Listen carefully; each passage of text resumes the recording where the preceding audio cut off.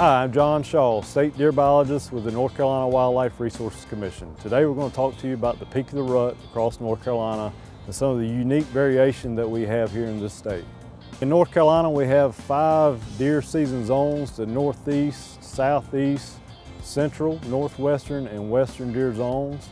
And the Peak of the Rut is uniquely different in each one of those zones, occurring in late October, early November in the southeastern zone, mid-November in the northeast zone, mid to late November in central and northwestern zones, and in late December in some places in western North Carolina.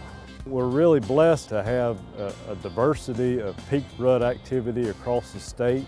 So if you're a hunter and you're willing to travel, you have an opportunity to hunt and hit the peak rut across the entire state over a 2 to 3 month period. And that really is the basis for why we have 5 different season zones in North Carolina and why we stagger the opening dates of our black powder and our gun seasons across the state to try to capture some of that variability we see in breeding dates across the state. For more information about timing of the rut in the area that you hunt, please visit the website below.